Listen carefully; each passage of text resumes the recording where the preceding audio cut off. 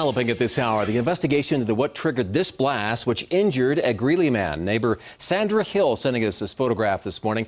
As we were first to report this morning, investigators believe an acetylene tank in the trunk of that car fueled the explosion.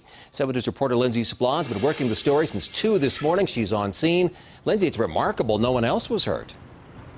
Mitch, especially because debris from the car like this was all over this yard. They've since cleaned it up, but it shattered windows. Actually, the car was parked here, went all the way across the street, shattered that window there, and then a neighbor tells me that lives just 3 doors down that pictures fell off of her wall. Car parked just up and down the street for a couple blocks. It was absolutely horrible and amazing that he's alive. This friend of the man whose car exploded asked to stay anonymous, but says when this happened, she thought someone drove through her home. She tells 7 News the owner of this white Ford Taurus was staying here when he ran out to his car to get something around 10:40 last night.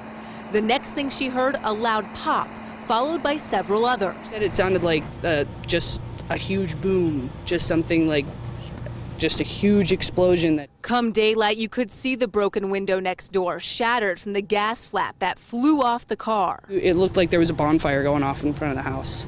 It was just nothing but solid flame. Valerie Moore says the man was covered in blood, but talking to paramedics. Greeley fire investigators say an acetylene tank in the trunk fueled the fire. Family members of the victim say he's a plumber and uses the tank for welding. It's horrific to look at. His face was a bloody pulp.